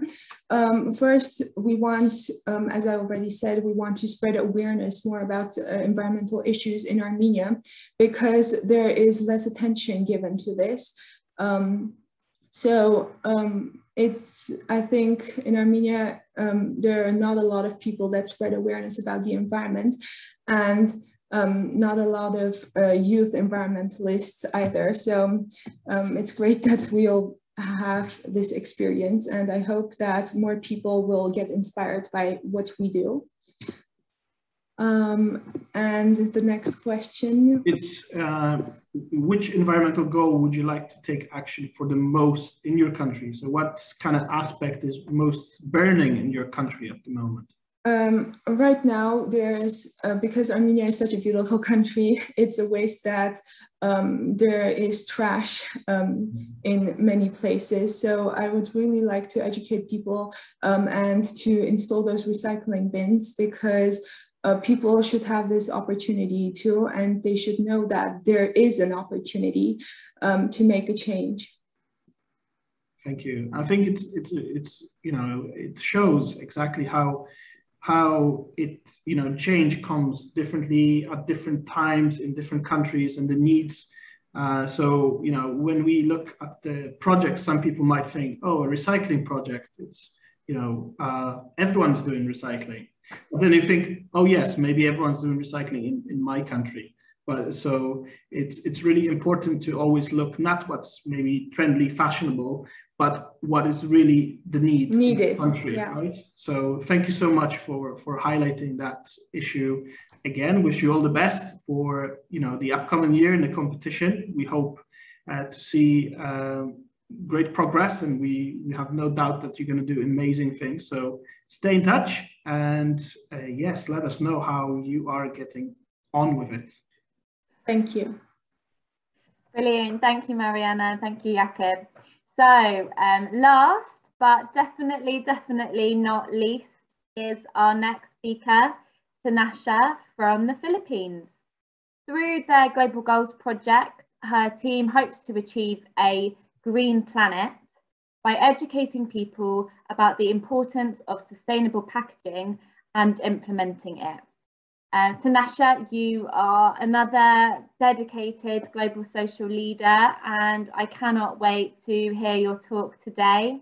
So I'm going to welcome you onto the stage. You can now turn your camera on. There you are. Hello. How are you doing today? I'm doing good, thank you. Yeah, good, amazing. So I'm super excited to hear your talk. I'm sure everyone else is as well. So when you're ready, share your screen and yeah. All right. Okay, so I believe you can see my screen now. So hello everyone, my name is Tanasha and I'm from the Philippines, and I just want to say everyone who has spoken today has been absolutely incredible. So I'm really excited to share my speech with y'all as well. Right, so with all the environmental catastrophes happening today, from floods to droughts to wildfires all over the world, the IPCC, which is the UN's Intergovernmental Panel on Climate Change, recently released a report stating that we are to experience even more extreme weather if global warming isn't contained below 2 degrees Celsius. And as discussed in Paris in 2015, the target was to stay at 1.5 degrees or less, but it seems like we're exceeding that way faster with the way the world is operating at the moment. Now, this all seems very overwhelming and sets the idea that climate change is this inevitable phenomenon and that we cannot reverse its effects, but this isn't entirely true. Personally, the Philippines, where I'm from, has a handful of its own environmental problems. So why do I say this? You know, how can I not feel hopeless when I've experienced climate change firsthand myself? So the most recent and concerning environmental issue in the Philippines is the increase in unsustainable waste that has been accumulating over the pandemic. So when the pandemic began and people couldn't go to restaurants and shopping centers to buy food or other necessities, non-biodegradable and non-compostable packaging from online shopping orders and food takeouts especially grew exponentially as the public shifted to purchasing almost everything online, which meant deliveries and therefore packaging for those deliveries increased a lot. And just before this, the pandemic, I used to help out with my family's restaurant business. And I noticed that we were using plastic packaging for our takeout orders. And I soon realized that our business was part of this exact problem. You know, we were contributing to climate change and adding to this waste management issue to the pandemic. You know, we were sending out hundreds of takeout containers each day, and all those containers would go through an ineffective waste management system, would then end up in landfills and pollute oceans, and then end up in all parts of the globe. So definitely, I thought I had to do something about this as I was involved with this restaurant business. And I thought that this restaurant had to switch to using eco-friendly packaging as soon as possible. And with lots of research and talking to employees, it was much harder than expected to shift to using sustainable packaging. The main issue was that there was ineffective communication between eco-friendly packaging companies and our restaurant. So it took several months to make this complete switch from plastic packaging to sustainable alternatives because of how slow the communication was and how long it took to research and reach out to eco-friendly packaging companies. Now, just around the same time this was going on, 4 of my friends and I joined this competition called the Youths for SDGs, where we were reintroduced to the waste management problems stemming from the pandemic in the Philippines and Southeast Asia. So from here, we were assigned to come up with a solution to this waste management issue. So one of the things we proposed was that we try to bring up the idea of being a supply medium where we would supply eco-friendly packaging to restaurants and businesses ourselves, because clearly they weren't introduced to the idea of using sustainable packaging. Now, after experimenting with this idea, it was difficult to implement and put in place. It wasn't easy for us high school students at the time to operate within sectors of business that we weren't familiar with. So when this competition ended, we didn't just want to give up on any plans we had already, we had already put so much effort into them. So we worked out on refining our plans and coming up with our final and main proposal or main idea, which was to simply connect businesses to eco-friendly packaging companies through simple communication. So we would use communication platforms to introduce businesses to sustainable packaging companies. And it was our job to explain why going sustainable is necessary for a business, and most of all, how that can be done in a non-complicated manner, of course, with our help. So in this way, we were tackling the main problem, which was poor communication, in a much more feasible way than our previous plan, which was having to physically supply packaging ourselves, which is very taxing it's very takes a lot of effort. So coming up with this idea of just connecting businesses through communication was much more feasible. And so another competition you may have heard of, the Global Social Leaders, was being held shortly after we had formed our organization. So we started our organization with a team of 5 members, and this is when we decided to finally get on with it. We decided to get on with solving the main environmental problem in our community. So we took our idea to Global Social Leaders and named ourselves Planeta Verde, which means Green Planet in Filipino.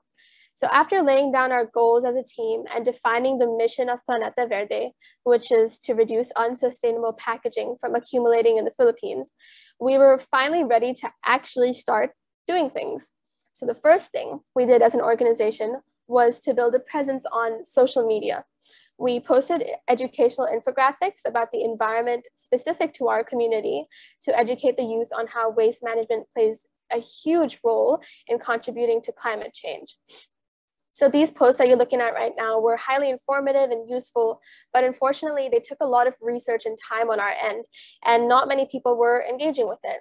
So now what we plan to do is we want to make videos with the same content, as they're much more accessible and interactive for people on the internet. So clearly we're still growing as an organization.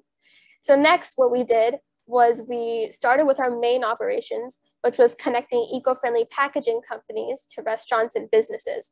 First, we had to figure out how to facilitate effective communication between these two parties. We had to consider things like, which platform do we use to communicate? Should we stick with only one platform or use a multitude of them? And who do we reach out to first? And where do we find businesses, restaurants, and sustainable companies to contact? Ultimately, we figured all this out, but what we did first is we reached out to several eco-friendly companies for partnerships. So here are some of them that you see on screen. So some of these companies agreed right away, some hesitated and then later agreed, and others refused our proposal. So this showed us that although we do have pretty good presentation skills, because some of them agreed to our proposal, we needed to work on convincing different types of sustainable companies with a more comprehensive approach to best suit their needs and figure out what they really were hesitant about, as not every company is the same. And now we're currently working on that. So after this, we moved on to reaching out to businesses and restaurants. So the same thing happened. Some agreed to a proposal and some didn't. So here are 3 businesses that have worked with us and are now using eco-friendly packaging. Other businesses that we worked with in the past use eco-friendly packaging only for a short period of time. So now we're working on the same thing, which is on how to help businesses stay sustainable long-term and not just order, let's say, an order that they'd only use for like a couple months. We want to make sure that they stick to being eco-friendly forever. So the main takeaway from facilitating all this communication and forming connections is that we can always keep learning throughout the process. And since we're a relatively new organization, we know that we still have a lot to achieve, and we're excited for this. So despite the slow start, where we had to overcome many hurdles, we're proud to say that in the end, everything worked out and we definitely had an impact on our community. The impact can be explained in terms of cyclic consumerism. Sounds complicated, but basically what this means is that instead of consumers supporting unsustainable businesses by purchasing goods wrapped in, let's say, unsustainable packaging, now consumers support sustainable businesses and therefore give them power to continue such operations. So this feeds the cycle of sustainable business practices. And it's pretty wild to think that we achieved all of this through simple communication. And so what seemed like a very small idea at first turned into an entire organization that plans to do all sorts of things today. So when I was thinking about solving these problems, I wasn't really thinking about the IPCC report or the 2015 Paris conference. I was simply trying to see what I could do in my community to make change. And it just so happened to be that my organization's goals align with what the IPCC report recommends to business owners and investors. So what you're looking at right now is a screenshot from a summary of the IPCC report, and I've highlighted the conclusion. And it just so happened to be that this lined up with my organization's goals. But this wasn't what I was looking at first. I started off with a very simple idea. So what I'm trying to say is, if you have a small idea, go for it. If you want to go ahead and start your own initiative, here's some advice that might help you. So I'd recommend observing your community and identifying problems in it. Once you've done this, go ahead and do your research and really get involved by talking to people. And don't be shy, because people love to give opportunities to the youth. And even if you're not part of the youth, I'd still say, go ahead and reach out to people. And so once you've identified what problems exist in your community, you can come up with a very simple solution. What can you do about these problems? Let's take an example. Greta Thunberg, she started off with a very simple idea, which was just holding climate strikes, and now she's talking at events, for the UN. So, what do you want to do? Do you want to start your own organization, or do you want to start with a website or a blog, or do you want to speak at events? Do you want to teach kids about the environment? Do you want to talk to local officials on environmental laws or hold workshops for people? It's all up to you to be creatively brave. So once you start, it is important to ask for help and definitely take a look at building a team, because it was so important for me to have teammates that shared the same values. So we all could work towards the same goal, which in our case was to have a positive impact on the planet. And I'm sure it's the same for you. So we all brought different skills to the table, which helped our organization grow as a whole. And also as individuals, we helped each other learn, from one another. And last but not the least, definitely utilize the internet. I think this was mentioned before, but being part of the youth in this digital age means that we have tremendous opportunities online. And this is why I highly encourage you to make the most out of putting your idea out there by using the internet to help grow your initiative. And I just want to finish off by saying that there can always be creativity and simplicity. So your actions matter, no matter how small you think they are. And this is how you show bravery. So thank you so much for listening. And I can't wait to see what you have coming up next in store. Wow, wow, wow. And again, this just been an amazing time today, and your presentation is just great. So much energy, so much inspiration. And what I love about what you've done, it's you identified an issue and need very close, in your family environment. You started from there, and then it grows and grows. And I will then now pass on what Helena said. I love how you're growing as an organization and thinking of ways of engagement. These are all essential skills. You're such an example of how to convince companies to get on with it. And exactly, it's that growth and that growth mindset that you presented today. It's really, truly incredible. Thank you. Thank you so much. Perfect. And I would like to just invite everyone who spoke today, who's still on, to just switch your camera. We're going to do a little close. Please join us in the gallery. I'm just making everyone co-host so you can join us. Perfect. Thank you so much. So pass Amy. Yeah, just to say a massive thank you. It's been an absolute privilege to be able to hear all of you speak today. And a huge thank you to Helena as well for inviting us to be part of your amazing festival and for giving us an opportunity to amplify these phenomenal young people's voices. I'm literally blown away and speechless and also a bit teary by listening to all of you talk and seeing how much you've grown even in the time we've seen you in the last couple of weeks. So just a massive thank you for taking another brave step and getting up there and speaking out about what you feel passionate about and about your journeys. Helen, I don't know if you want to add anything before we close. I'm just, we're actually in a room and we're doing 2 meetings at the same time. So I've just gone to my colleague 1 minute because I just need to say a massive, massive thanks to everybody who presented here today. You've absolutely blown us away. You are the people who just got on with it. You are our future change makers. And it's unbelievable. I'm quite emotional, a bit like you. The world is in safe hands. I just wish you guys were in charge of COP. That we would be fine. Well, on that note, we will leave you with a way that you can connect further with the movement. So for those of you, as Alice mentioned, all of these young people have demonstrated the power of social media is one of the ways in which we can contribute to the conversation and be part of the dialogue. So do check out us on Instagram, where you'll find most of these amazing young people who are present on it. Also got a podcast channel and a Medium channel. But that's us from the GSL Youth Hub. And as always, we would encourage you to think globally, act socially, and start now. Thank you so much, everyone. Thanks, everyone. Thanks for tuning in. Bye. Bye. Bye.